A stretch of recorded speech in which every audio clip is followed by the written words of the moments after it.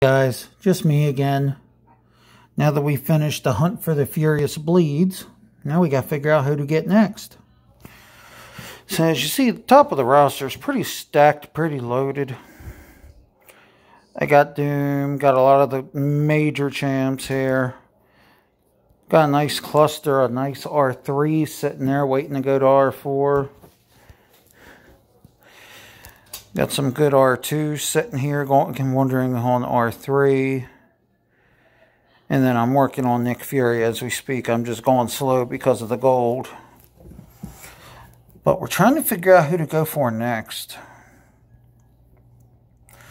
Because I also have all 4 of the quote-unquote horsemen, I believe, as well. As I have the 6-star Aegon, the Doom,